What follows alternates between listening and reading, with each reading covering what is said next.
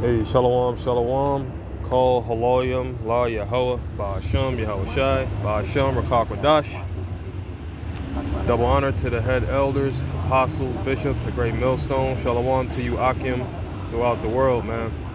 Just want to share some thoughts. All right, pursuant to the scriptures, of course, and another impromptu. And my thoughts are, this gotta be the truth, because it's not easy.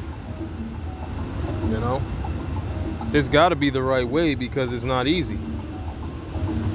You know, as the scripture in Matthew says, enter ye at the straight gate, all right, which leadeth unto life. Few be that go in there at, but don't go to the broad way, which is the world. So 2 Ezra 7:7-8 says, the entrance thereof is narrow. See, that's the straight. That's the straight. Straight is position of difficulty, man. We are in this truth, being in this truth.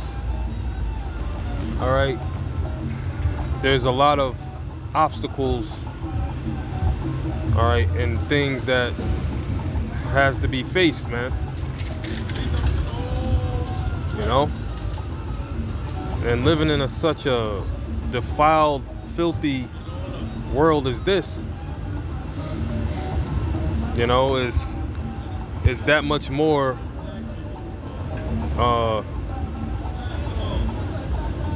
harder, you know, because we was all once in this world, and we all had that uncircumcised heart at one point, until Yahweh Ba'ashem Yahweh Shai came and cut that foreskin from our spirit and cleaned us up. You know what I mean? So it's a very real dynamic. It's got to be the truth, because it's not easy. You know.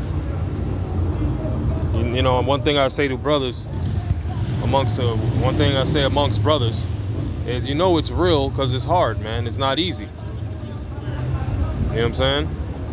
The entrance thereof is narrow and is set in a dangerous place to fall. All right, which is depicted very well in this picture right here. All right, which is the world. This world is nothing but a goddamn death trap, man.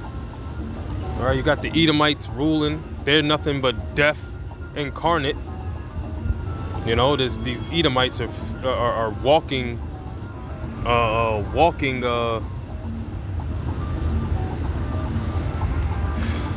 How could I even say, man? Walking death traps, man.